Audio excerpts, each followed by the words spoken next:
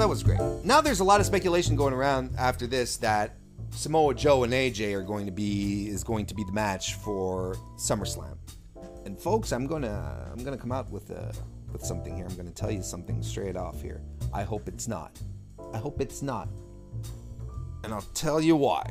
It's really simple. It's because AJ's not dropping the strap at SummerSlam. Management right now, we've heard rumors, leaks from sources. Management is super high on AJ Styles, and this is a rumor I can believe because AJ's been doing nothing but fantastic work. He's a pro, super easygoing to work with, great attitude, great guy. He's on the cover of 2K18. There's something about having him drop the strap just previous to the launch of the title of the video game that's a little weird. So if you consider those reasons as to why AJ Styles wouldn't drop the title at SummerSlam, don't put him against Samoa Joe.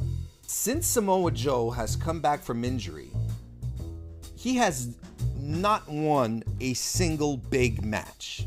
See, he lost at the Greatest Royal Rumble against in the ladder match. He lost against Roman Reigns at Backlash. He lost against Rusev on SmackDown Live, on the SmackDown Live go-home show before Money in the Bank. He lost at Money in the Bank.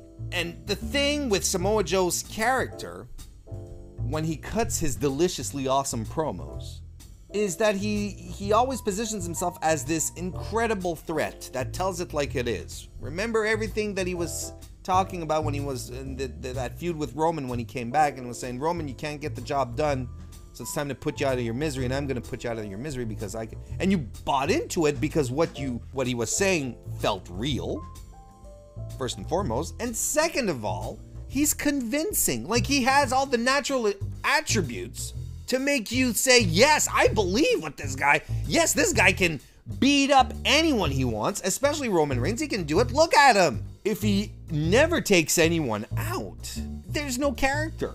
He has to start winning big matches. So if the match at SummerSlam is him and AJ for the strap, I'm sorry to say, I don't think Samoa Joe is going to win. And I think at this point, at this moment now, Joe needs a win. I thought Samoa Joe was going to be Mr. Money in the Bank because that felt like it elevated his character where it needed to be. Like this menacing shadow that could pop in and destroy the champion at any given moment. And he would have really benefited from it as opposed to Braun Strowman, who didn't need it. But that's another discussion. Joe won't be winning the title at SummerSlam, logically.